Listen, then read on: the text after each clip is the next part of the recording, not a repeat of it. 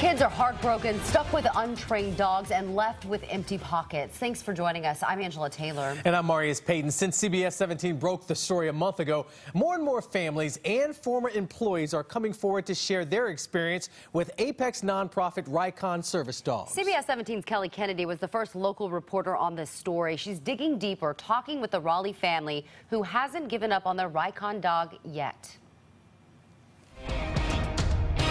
12-year-old Caitlin Ranheim is holding on to hope that with more training, love, and attention, her dog Boone could become the service dog she always dreamed of.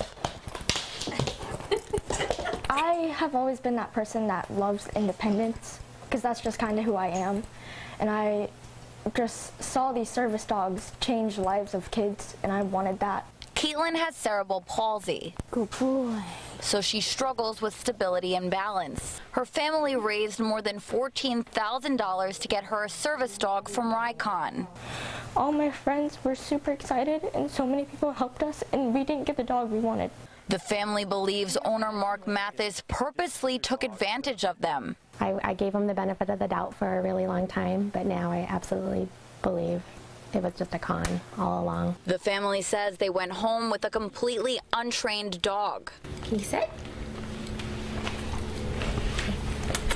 Sit.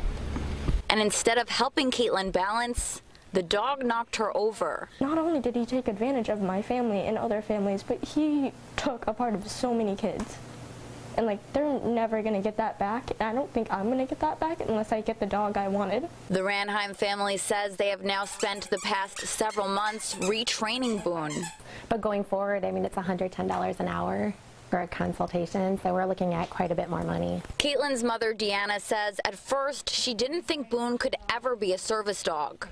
But he's making some progress. Down. Go ahead. But he still pulls us. You know, we still have a lot of training to do. The family says they were hesitant to tell their story, but they want Mathis to be held accountable for the pain he's caused so many people. We are not in support of Mark, and when Caitlin's picture was shown on another news channel with a headline that said we were kind of supporting it, we got pretty upset because we do not support him at all. We don't support anything he did. And so we really want our story to be told truthfully.